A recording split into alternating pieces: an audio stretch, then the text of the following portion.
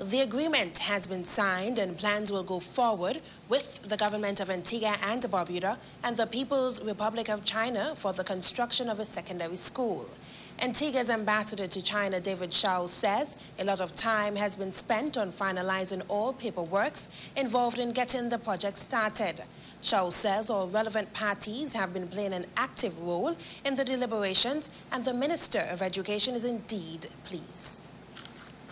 When the relative agencies sit down and sign, it is what has been agreed by both sides on a friendly manner.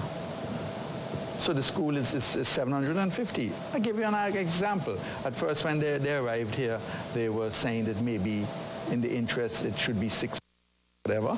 And the minister told me, Ambassador Shaw, it's 750. So you go there and you make sure you make it happen. He outlined some of the features the school is expected to have.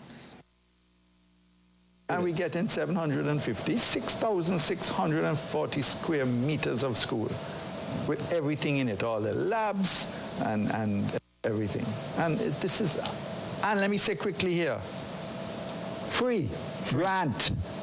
So all these things we're talking about now, up to now. But then you have the spinsters who saying what the Chinese want, or what Antigua have that the Chinese would want. Other than our vote at the United Nations. And we have the will. If it's something that we don't agree with, we certainly won't agree with. We won't support it. But certainly, if it's something that we agree with, we'll support it. Antigua's ambassador to China says the sports complex, which was promised, will be constructed after the school as the educational facility takes precedence.